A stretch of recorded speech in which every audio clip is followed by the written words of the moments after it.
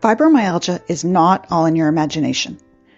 Researchers are recognizing that the chronic condition can be explained as nociplastic pain, now recognized as a new pain category. In 2017, the IASP introduced the term nociplastic pain as a third new category, in addition to nociceptive and neuropathic pain. Nociplastic pain is defined as pain that arises from altered nociception or pain processing, despite no clear evidence of actual or threatened tissue damage. Normally, we experience pain when there's an injury, like a broken bone.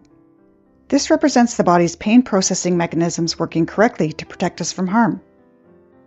In the case of fibromyalgia, the problem is not necessarily an injury, but a problem in how the brain processes various stimulus, such as touch or pressure, and produces pain.